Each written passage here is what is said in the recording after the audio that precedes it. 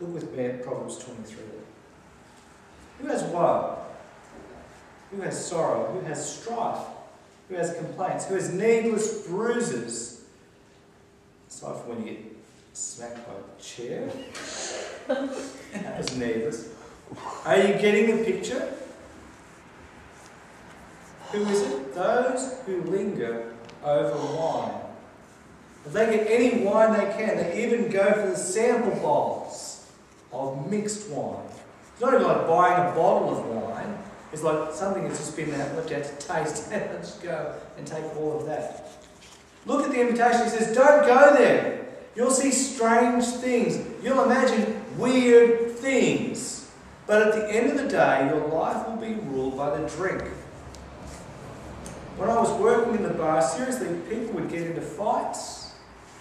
Their face would get cut up, and it would be like they couldn't feel it.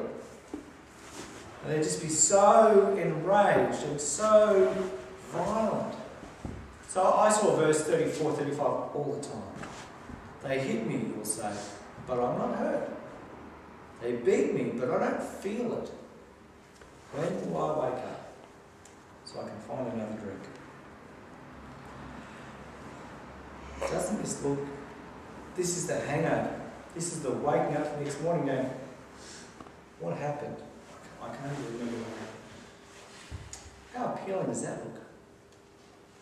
When we come to the New Testament, the strong understanding is that alcohol is okay, but drunkenness is not.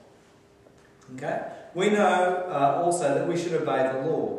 So that's very big in Romans. In Ephesians 5:18, Paul says, do not get drunk on wine, but be filled with the Spirit. Getting drunk is losing control. That's why people do stupid things. That's why they get into fights, because they have no self-control. Your inhibitions are lowered. But the Spirit of God, the Holy Spirit, well, He is the Spirit of self-control. He is someone that if you are filled with Him, you'll actually be controlling yourself. You won't be doing stupid things. So where do we go with this? Well, the Bible says that all things are made by God and are to be received with thanksgiving. However, we also obey the law. That means if you're not 18, you don't drink alcohol. Period. If you are over 18 and you are driving, you stay under the limit. Which means if you're on your P's, your limit is 0. So you know, I enjoy a bit of alcohol, but because I can be called out at any time, like one of you guys could be in a car accident or something and I could get a phone call saying, can you get to the hospital now, please, because something important's about to happen. There's no safe time for me to be over the limit. I'm never over the limit. Ever. Anymore. There was a time when I was. More to the point, we don't get drunk. Sorry? I said, more to the point, we don't get drunk. Christians are not to get drunk. We don't keep drinking when we start to feel the effects. Now, if you find that, let's be reasonable, I know some of you guys, even though you're not 18, have had alcohol. So pretend you haven't. Pretend you've not had a single alcoholic drink until you turn 18. You hit 18 and you start having an alcoholic drink. If you find that you cannot stop, if you find that you have one, and you have another, and you have another, stop. Don't actually have the first drink. It's not a bad thing to say, you know what, just for wisdom's sake, I'm not going to get drunk. I'm not going to drink alcohol. In year 9 and 10, people started hitting the booze. That's what I've seen. When I was at school, 20 years ago, 23 years ago from when I was in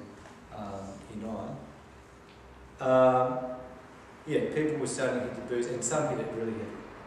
And then you get to year 11, and there's parties, and it's busy.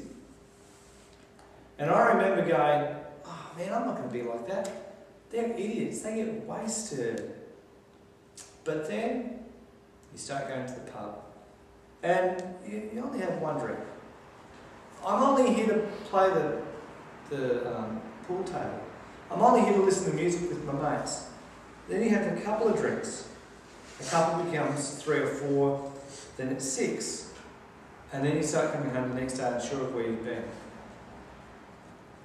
What I'm saying is that if you don't make the decision to not go there, you will go there.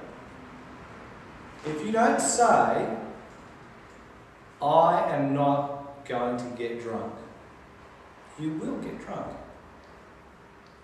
It's not like we live in a culture that says, oh, alcohol is a bad thing, and so everyone will look down on you for having a drink.